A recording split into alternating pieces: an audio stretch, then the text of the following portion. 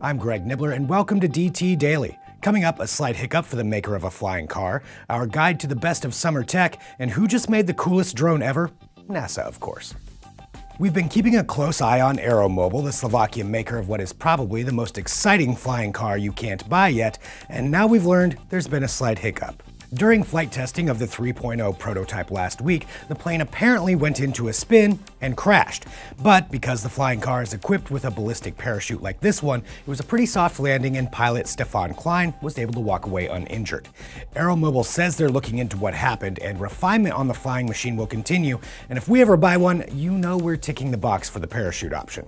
Summer is almost here, and we've rounded up some of the best tech you'll need for the beach, mountains, or wherever you go to soak up some sun and fun. You're going to need some tunes, so check out the Atan solar-powered Bluetooth speaker or the smaller Mighty speaker, which is apparently also toilet-proof.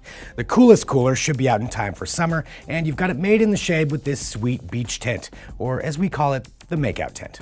If you're a swimmer or diver and can't leave the tunes behind, check out Waterfi's waterproofed iPod Shuffle and waterproof earbuds, and have a great summer. Who has the coolest job in the world? Probably these guys over at NASA's Langley Research Center. Check out their latest creation, the GL-10, a big tilt-wing drone with 10 engines that takes off like a helicopter and flies like an airplane.